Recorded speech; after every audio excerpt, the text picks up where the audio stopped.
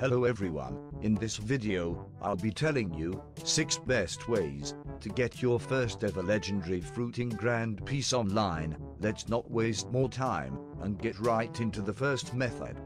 Wait, I forgot to tell you that there's a lot more method out there, but in this vid I'll only tell the best ones. Anyways, enjoy the vid. First method, dungeons. In case if you don't know how to do dungeons, if you know how, just skip this part, click Universe Hub, wait for it to load, and you will get teleported to the Universe Hub. When you are in, click on the Dungeons mode option. When you click that, you're pretty set, you can play with your friends too. This is how. By just typing your friend's name in the box below. What do we do? Your goal is to reach wave 25.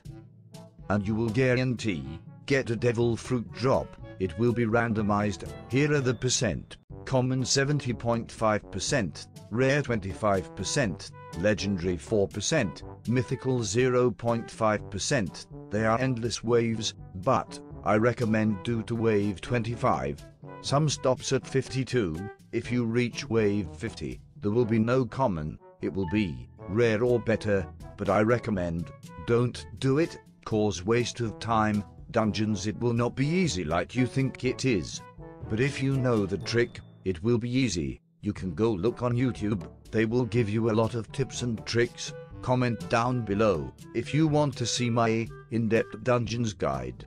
Let's go to the second method, Kraken farm and Seabeast farm. For Seabeast and Kraken, you need to be in second sea, and you have to be in the rough water. For Seabeast and Kraken to spawn, here's how to go to rough water. From Desert Kingdom spawn, you go to south.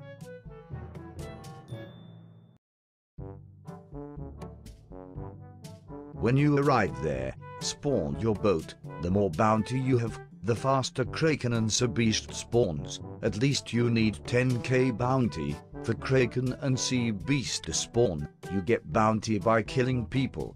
The more bounty they have, the more bounty you will get off him. When you kill them, you can buy bounty off someone. If you're that bad, the chance from getting a devil fruit drop from them are Kraken 5-10%, Seabeast 3%. In my opinion, it is really hard to get a drop from Seabeast, so when Seabeast spawns, just reset or something, and when you successfully spawned your boat, you wait.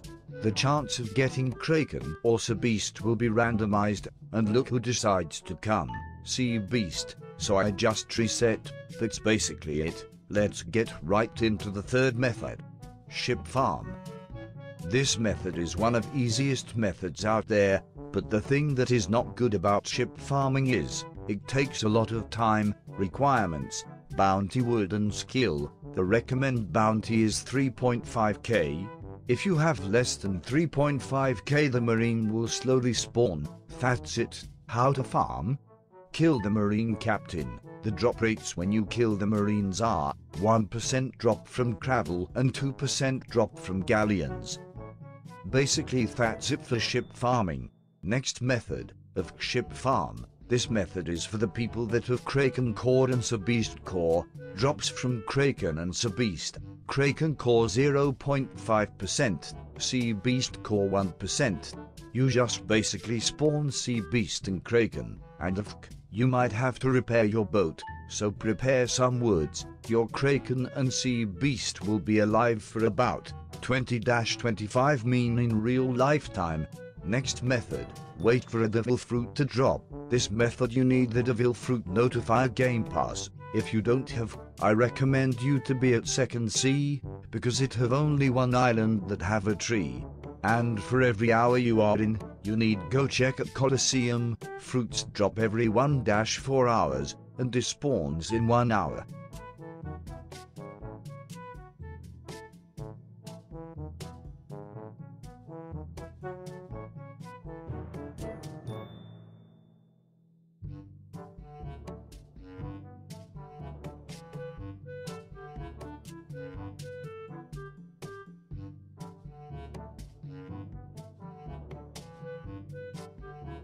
Totally not fake. Last method, trading. Click on the option Trading Hub. For this method, I recommend you trade good boss drops item for good fruits. I recommend you to go learn the value of the item and fruit before you trade.